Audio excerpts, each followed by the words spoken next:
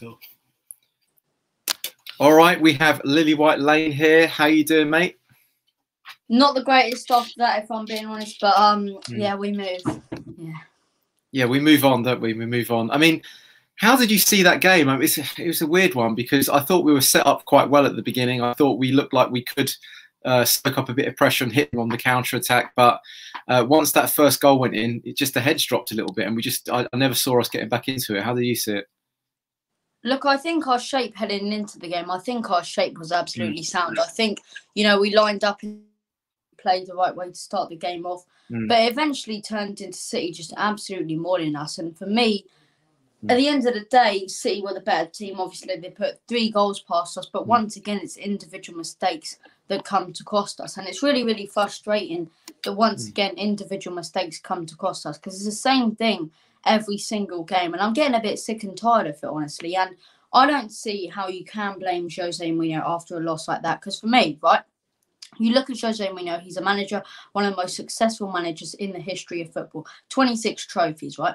And the issue is with this team, he's come to Tottenham Hotspur, who, not being funny here, we have one of the worst defences in the league, if you ask me. We want to go and be in contention for the league title. We want to contend for top 4 this season. Yet we have Davinson Sanchez and Dyer playing at the back. He's tried everything, Mourinho. He's tried to play expansive and attacking football. We lose. He's tried to play defensive football. We concede. And at the end of the day, it's our defence who constantly lets us down. And I feel bad for the players who want to go out there and actually give it their all. The likes of Lamela, Kane, even Sonny. Sonny kind of let me down today, but I'll let him off because it's Sonny. He rarely disappoints. But it's the same issue once again. And it's investment for me. It's investment from this board. And it's this manager not being back with the players that he wants in the January transfer window. He wanted a new centre-half, whether it be Skriniar or Milenkovic. And he wanted a new central attacking midfielder, someone creative in that midfield line. And what did he get? Absolutely no one. So I'm a bit sick of it. And I think if we were sitting here right now with a new centre-half, we'd be talking about a Tottenham win. Oh, you think we'd have won today?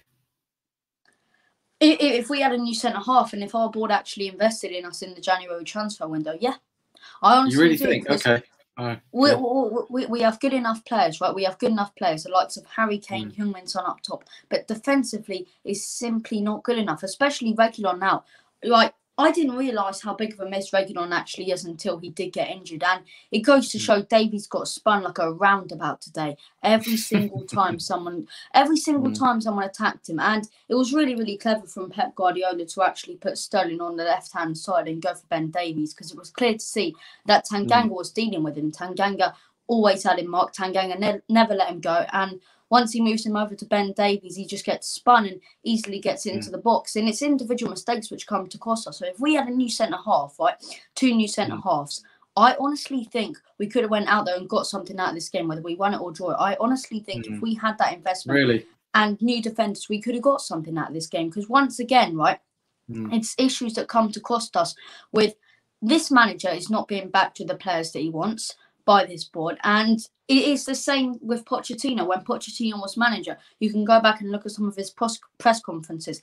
In his managerial press conferences, he said, you might as well call me a coach, because he wasn't backed with the best players that he wants. He wasn't backed with the top players that he wants, because our board tend to go for the second best and the cheaper option. And I'm a bit sick of it, but we move on to West Ham next weekend, I believe. And you just got to look at it from a positive standpoint, but it's really, really hard to be positive after a result like that.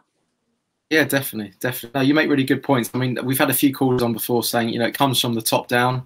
The issues always have to come from the executive managers down to the managers, down to the, you know, the players. So I totally hear you on that one. I mean, this is an ongoing issue that we've had for, well, it's actually for decades, not just under Jose Mourinho. So, and I don't know when that's ever going to end, you know, unless there's big changes at the very top level. So yeah, that's always going to continue. But yeah, it's sad, really, isn't it? I mean, I personally don't think Kane or Son had a good game today either. You know, I know they are superstars, but they didn't perform well today. I thought the shape looked okay to begin with, but you know, and Lamela and Moore were trying to take all the risks, but then by them being the ones that took all the risks, they were the ones that were get scapegoated for making mistakes. So it was a bit of a tough one today. I do think you're right. I think Man City were the much better team. I still think we'd have lost even with a better defender personally, but I hear you on that point, brother. But anyway, yeah, we go forward. We go to the West Ham game. I really hope we get something out of that game. We can salvage the season, you know. And any final comments, any final words, anything positive? Can we hold some positivity going forward?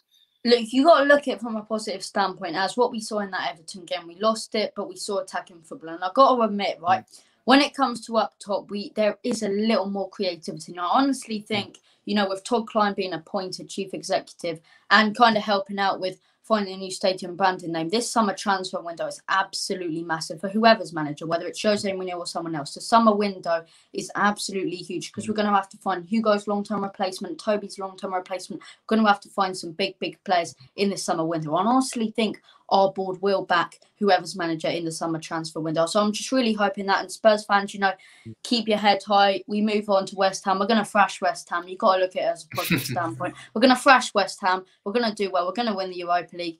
And, you know, people are talking like the season's over. It's a crushing defeat. But honestly, I didn't expect us to beat Manchester City. They're top of the league.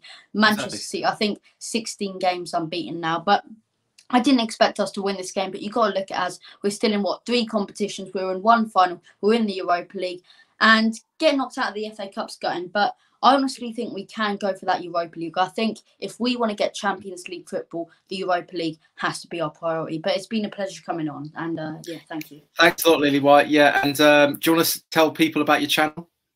Yes, so I've got my own channel on YouTube, Lily White Lane, all kinds of Tottenham Hotspur content, previews, reviews, the whole shebang. So you'd be doing me a massive favour by going dropping a sub on my channel and supporting me. And as I say, it's been a pleasure to come on, and yeah, thank you. Pleasure to have you on, mate. Take care. Speak to you soon, hopefully. Yeah. Cheers. Cheers, mate.